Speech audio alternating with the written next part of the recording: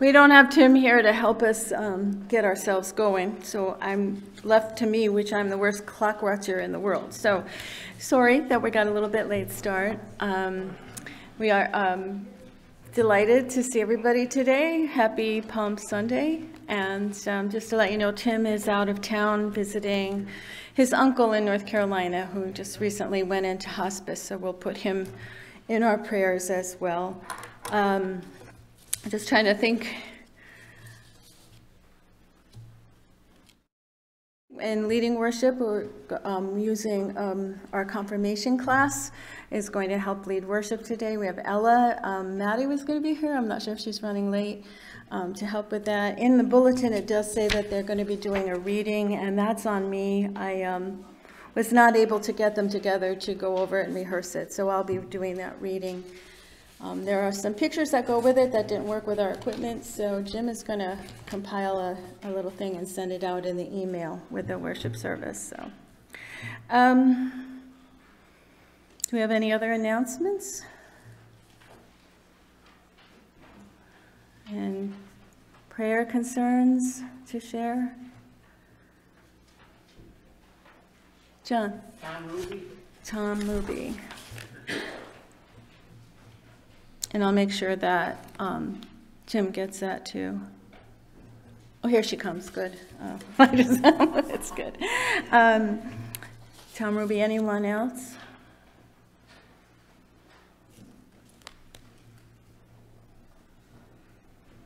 How about Joyce?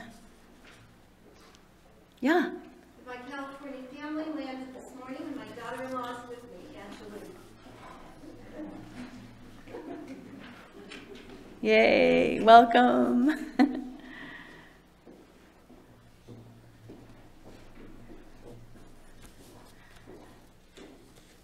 Any other?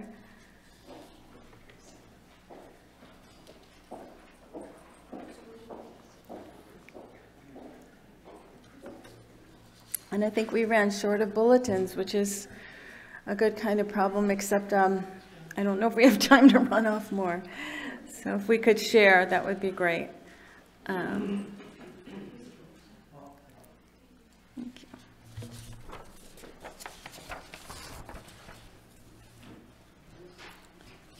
So I am excited to introduce Ella and Maddie, who will be leading worship with us today.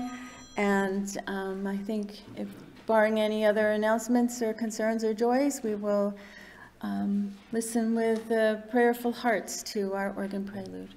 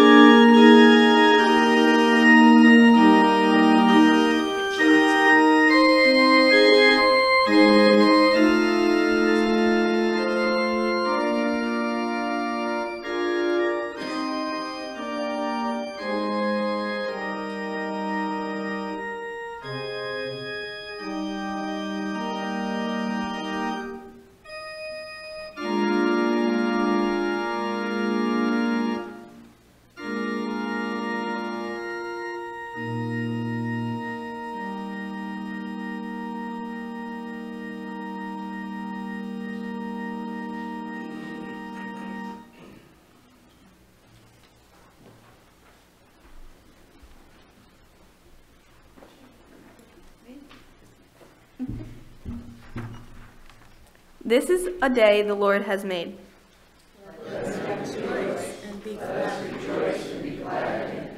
Let praise surround the throne. All the days, hours, and minutes are time you've been given. Blessed be the Lord who comes each moment in power. Blessed be the Lord who fills our moments with grace and peace. Hosanna in the highest. Let us worship the Lord all time. Please join me in the prayer of adoration. God of all time, who entered our time, we are grateful for the ways you entered time and space for our sakes. We praise you for Jesus, who did not flout his status, but came into humility. We remember his triumphal entry that fulfills Scripture. He instigated a parade, even with the cross looming larger on the horizon. His life, death, and resurrection brought the full extent of your mercy, love, and justice.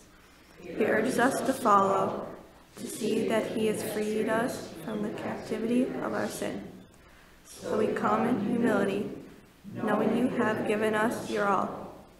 We can never offer enough for such overwhelming love. We praise you for your kindness and his strength that lifted our burdens to the cross. Receive our worship in Christ's name and for his sake. Amen.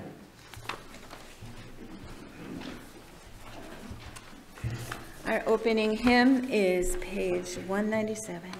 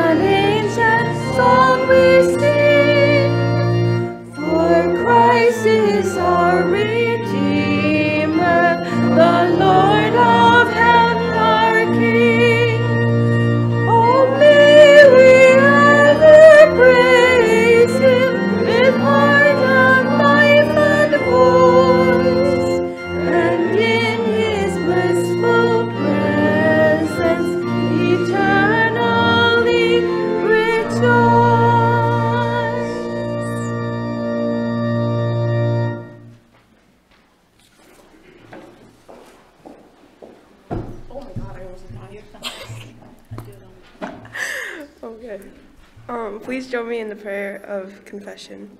Loving Father, your mercy and forgiveness is a mystery to us.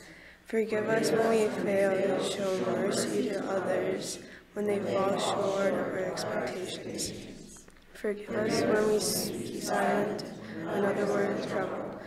Forgive us when we prefer doing what is easy to do to make us right. Forgive us when we ignore your Spirit trying to get our attention. Help us to forgive others as you forgive us. Inspire us with the costly choices Jesus made as he set his face like flint and move towards the cross, and forgive us the courage to follow. Amen. Do I have?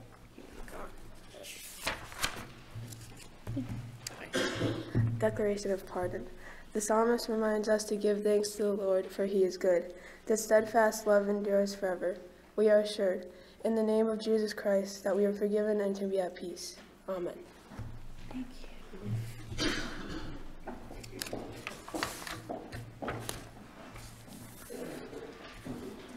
Our responsive reading is a traditional psalm for Palm Sunday, Psalm 118. We're doing verses 1 and 2 and then skipping down to 19 to 29, and you'll find that on page 495.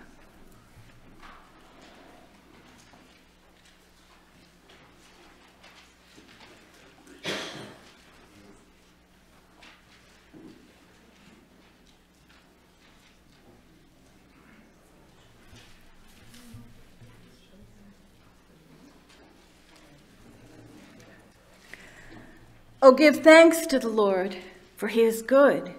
His steadfast love endures forever. Let Israel say, his steadfast love endures forever. Open to me the gates of righteousness, that I may enter through them and give thanks to the Lord. This is the gate of the Lord. The righteous shall enter through it. I thank you that you have answered me and have become my salvation. The stone that the builders rejected has become the chief cornerstone. This is the Lord's doing. It is marvelous in our eyes. This is the day that the Lord has made. Let us rejoice and be glad in it. Save us, we beseech you, O Lord. O Lord, we beseech you, give us success. Blessed is the one who comes in the name of the Lord. We bless you from the house of the Lord. The Lord is God, and he has given us light. Bind the festal procession with branches up to the horns of the altar. You are my God, and I will give thanks to you. You are my God, I will extol you. Oh, give thanks to the Lord, for he is good. His steadfast love endures forever. So stand and state what it is that we believe using the words of the Apostles' Creed. I believe in God the Father Almighty, maker of heaven and earth, and in Jesus Christ, his only Son, our Lord, who was conceived by the Holy Ghost, born of the Virgin Mary, suffered under Pontius Pilate, was crucified, dead, and buried. He descended into hell. The third day he rose again from the dead. He ascended into heaven and sitteth on the right hand of God the Father Almighty. From thence he shall come to judge the quick and the dead. I believe in the Holy Ghost, the Holy Catholic Church, the communion of saints, the forgiveness of sins, the resurrection of the body, and life everlasting.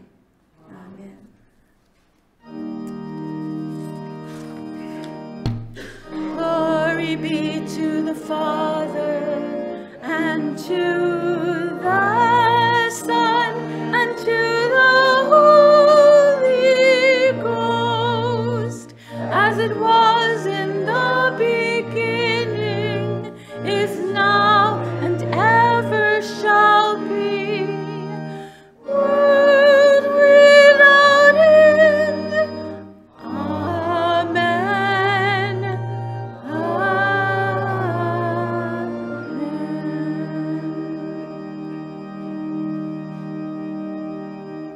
So, as redeemed and forgiven people of God, let's turn to each other with a sign of God's peace. May the peace of Christ be with you all. And also with you.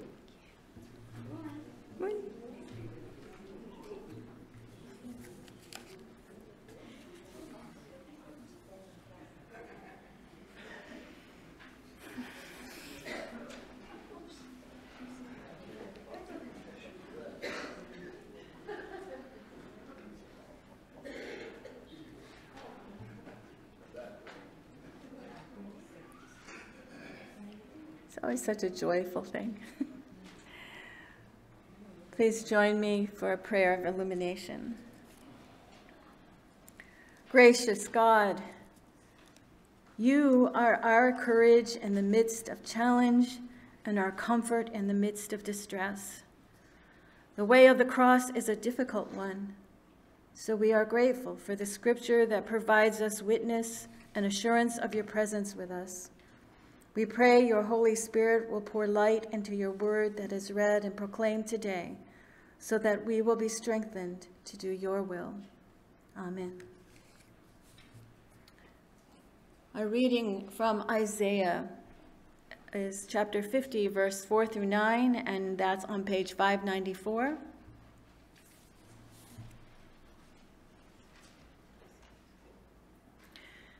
The Lord God has given me the tongue of a teacher, that I may know how to sustain the weary with a word.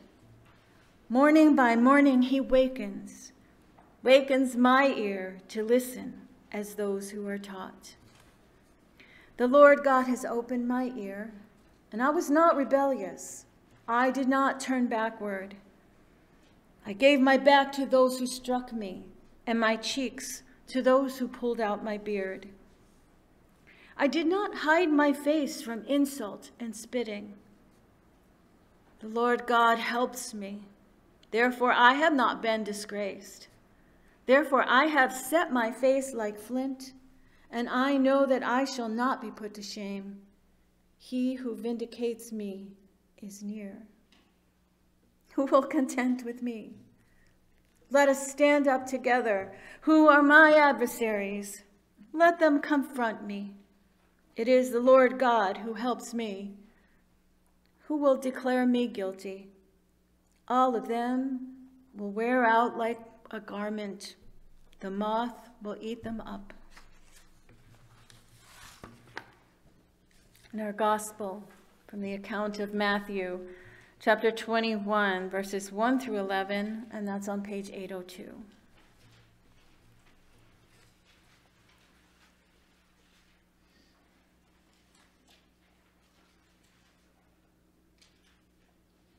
When they had come near Jerusalem and had reached Bethphage at the Mount of Olives, Jesus sent 2 disciples, saying to them, "Well, go into the village ahead of you, and immediately you will find a donkey tied and a colt with her. Untie them and bring them to me. Well, if anyone says anything to you, just say this: 'The Lord has need of them,' and he will send them immediately." This took place to fulfill what had been spoken through the prophet, saying, "Tell the daughter of Zion, look, your king is coming to you, humble and mounted on a donkey, on a colt, the foal of a donkey."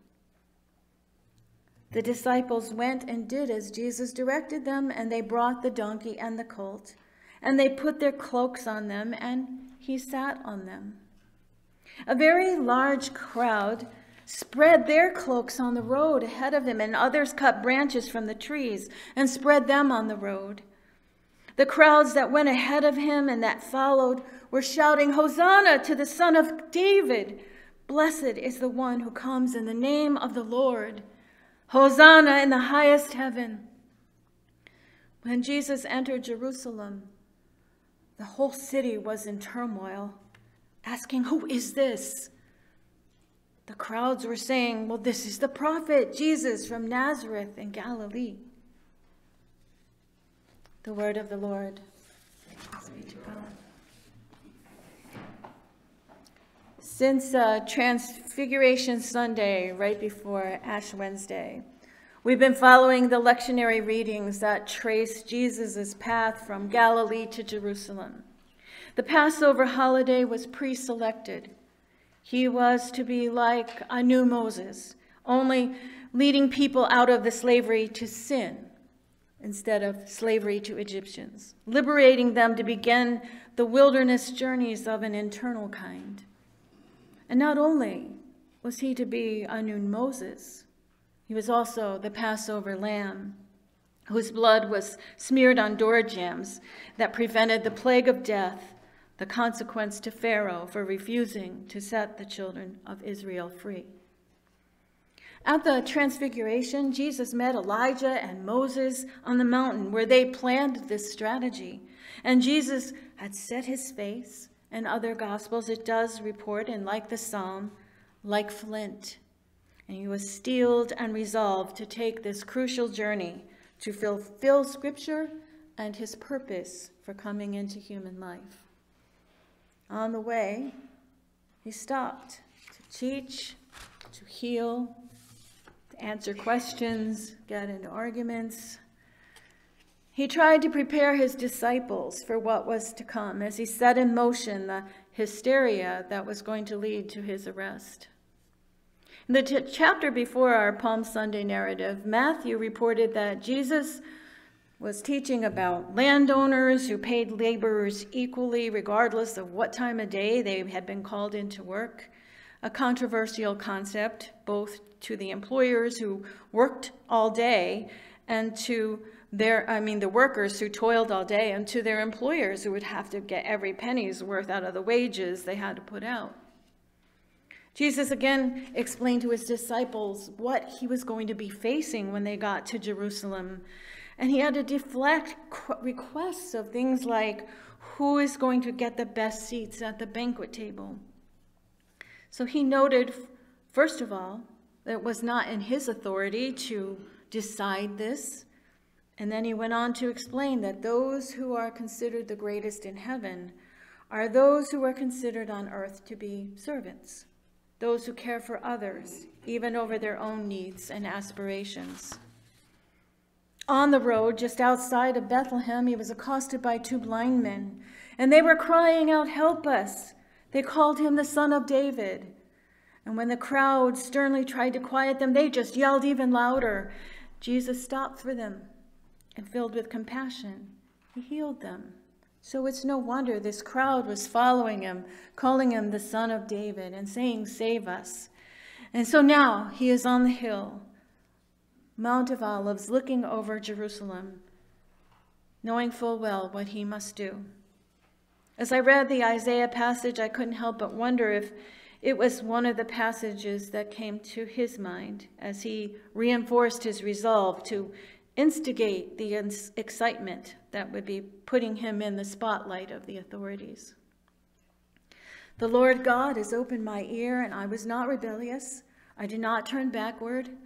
I gave my back to those who struck me, and my cheeks to those who pulled out the beard. I did not hide my face from insult and spitting. The Lord God helps me. Therefore, I have not been disgraced. Therefore, I have set my face like flint, and I know that I shall not be put to shame. He who vindicates me is near. So after the disciples brought back the colt, having found it and taken it just as Jesus had described, I imagine that Jesus paused a moment before starting down the Mount of Olives, and a thought that would be something like, in our modern vernacular, it's showtime. He started off, the crowd still following him, all of them shouting like the blind men, incorrigibly, calling him Son of David, implying allegiance to the true heir and king. They shouted Hosanna, which we always sing on Palm Sunday. We think of it as like, hooray, huzzah, but it actually means save us, and certainly echoes the psalmist's cry. Their shouts echoed our responsive reading in Psalm 118, which is a triumphal entry psalm of a king. Save us, we beseech you, O Lord. O Lord, we beseech you, give us success. Blessed is the one who comes in the name of the Lord. And we echo these cries, Hosanna, Hosanna, blessed is the one who comes in the name of the Lord, in our communion liturgy.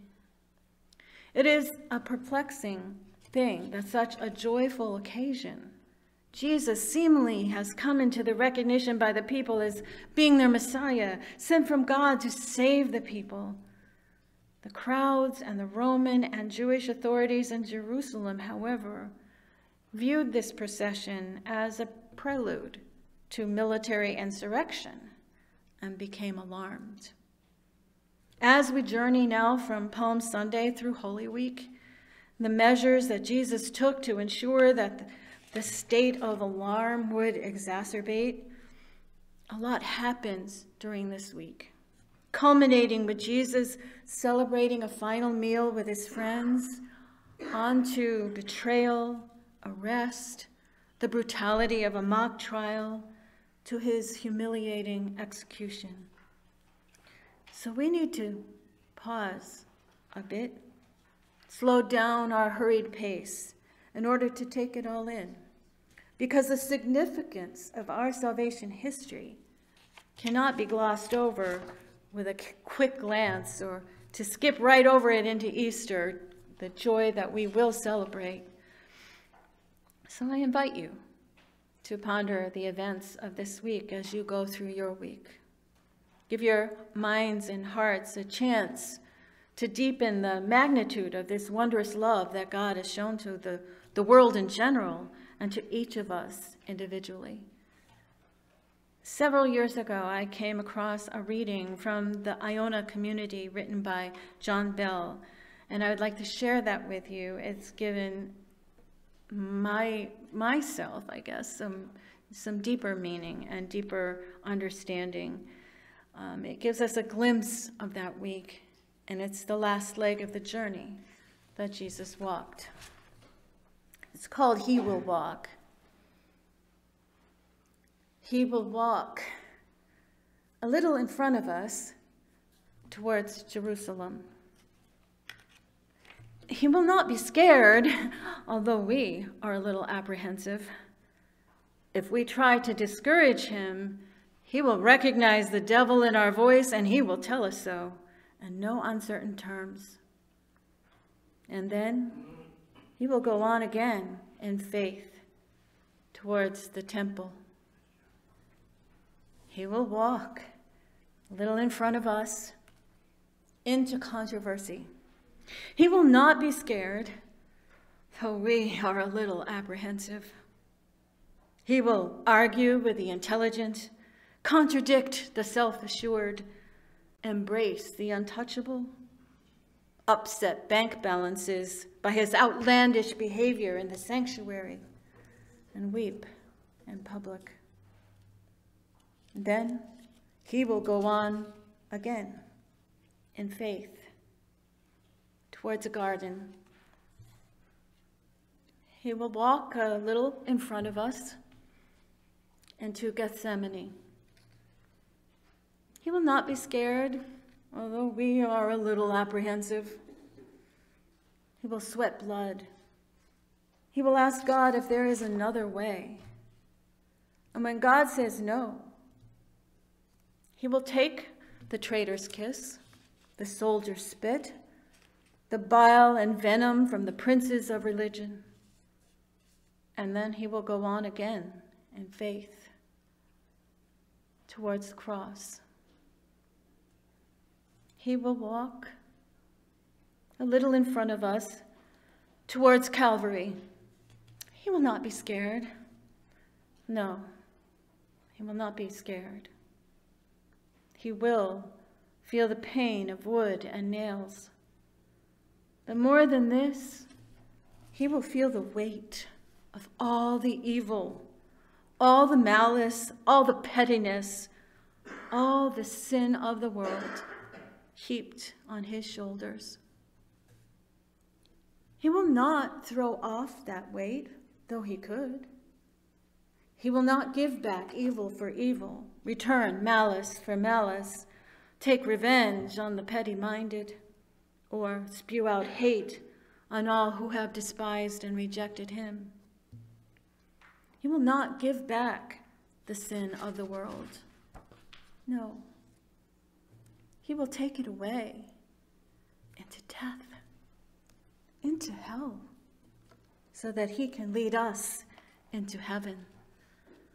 And then he will go on in faith towards the resurrection. He will walk a little behind us through the graveyard He will wait until we are sure that he has died and we admit our complicity in his life's ending. And then he will come up behind us and say our name so that we can say his forever. Amen. Our hymn for reflection is page 686.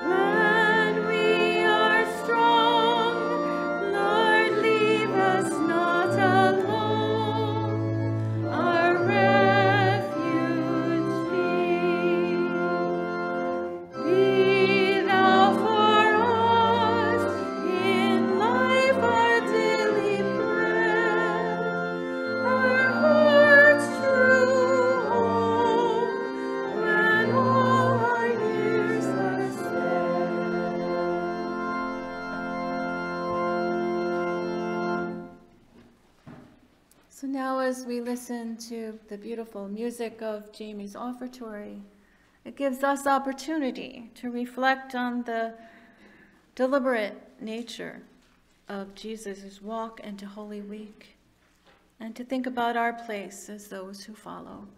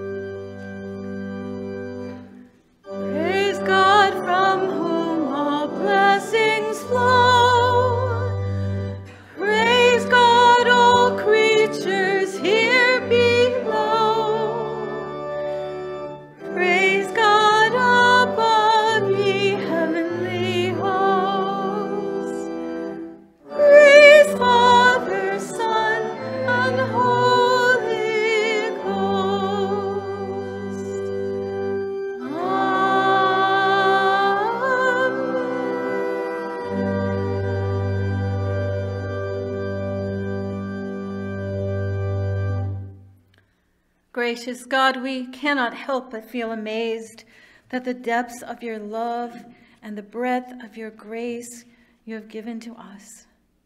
We know that we can never repay the enormous gift of our salvation, yet we know that in your hands, any gift will be magnified in service to you. We pray that you will use these gifts as you use us. Bless us with energy, intelligence, imagination, and love, so that we can exhibit your emerging heavenly kingdom in our midst. We pray that these gifts in all we do will be empowered by the Holy Spirit to glorify you and your Son, Jesus. Amen.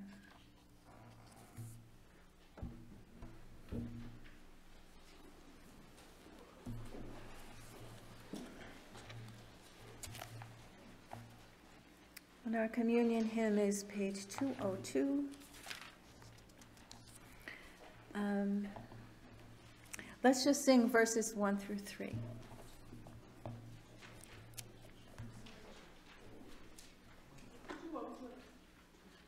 What verses? 1, 2, and 3. Thank you.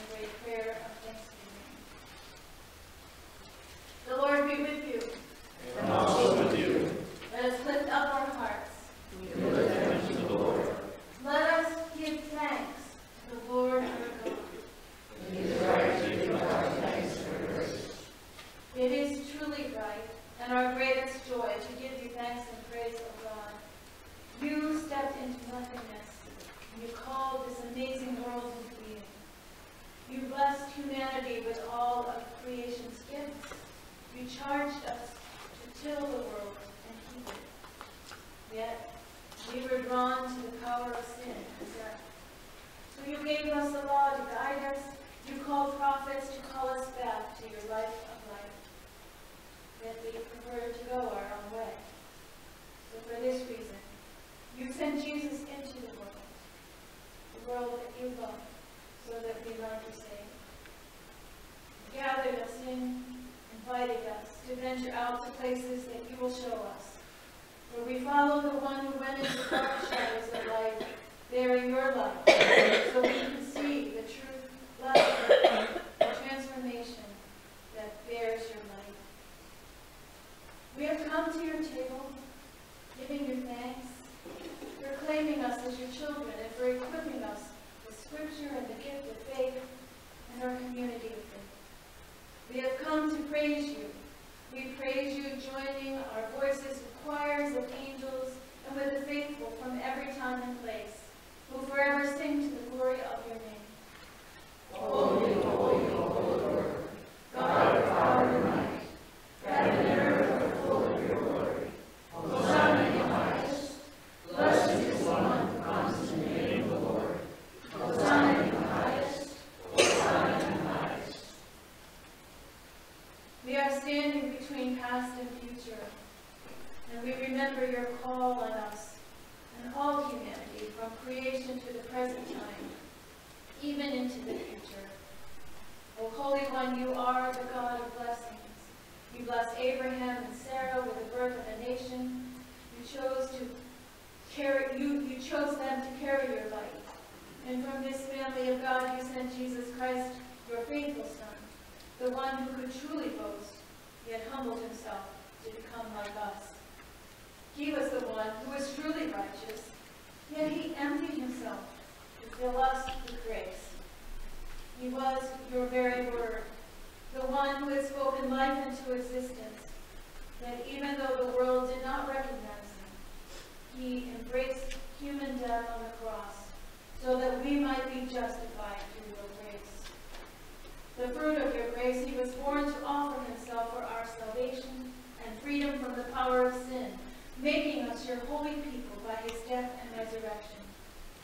Christ was born so that we might see hope in the flesh. Christ lives so that we might hear grace spoken of God. Christ died so that we might understand the way of life. Christ was raised so that we might know the promises of truth. Christ will come again so that we might be blessed as God's children. You are the keeper of our lives. We pray that you will pour your Spirit upon these elements. Help us to remember that through them you breathe into us anew. The brokenness of the bread is your body broken for us. The grace of your own blood poured out for us, overflowing with the gift of your life. We pray that you will send your Spirit into us so that we will be a blessing and a breath of fresh air to those who are forsaken by the Lord. We do indeed give you praise and thanks, O Lord, for the ways you have blessed us with your loving kindness, for your presence, for making a way of peace and reconciliation, for providing the resurrection of your Son for our sakes, in whose name we pray. Amen. Today we gather around this table to remember how great a love that God has for the world, that he sent his only Son, not to condemn us, but to save us. We remember how Jesus gathered his friends on the night he was betrayed, how he took the bread, and he blessed it. He broke it, and he gave it to his disciples, saying, "This is my body. Take, eat. Do this in remembrance of me." Likewise, he took the cup, and in pouring it, he said, "This is the cup of salvation, shed in my blood for the forgiveness of sins.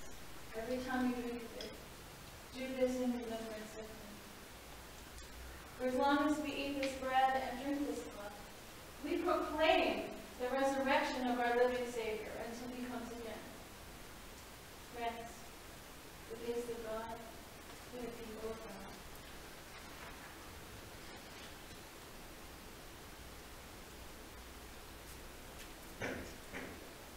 The body of Christ, broken for us.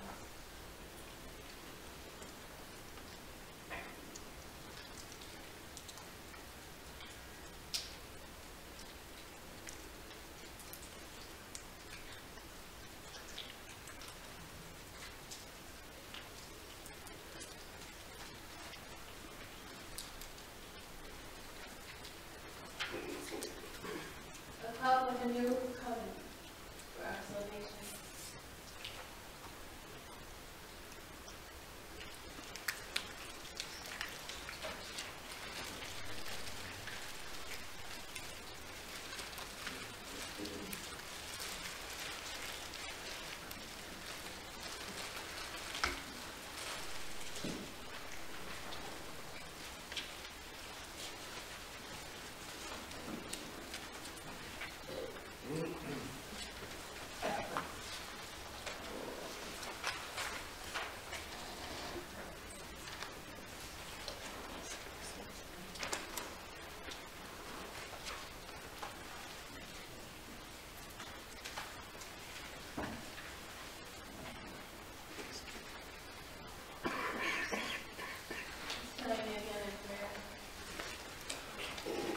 Holy and loving God, as we take this internal journey towards you every day, we ask you to send us outward to serve others. For you have claimed us as your people, to love one another, to tend to your word.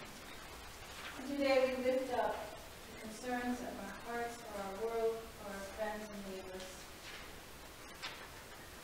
We pray for your world, for its leaders. We pray for your peace to emerge from wars that threaten your people everywhere, especially the Ukrainian people as they fight to protect themselves. As Jesus taught us, we pray for the aggressors, for Russia especially, and we pray that you will fill them with peace. We pray for our brothers and sisters in Mississippi and everywhere natural disasters devastate communities. We pray for the Covenant Presbyterian School in Nashville and everywhere that children and other innocent people are brutally murdered.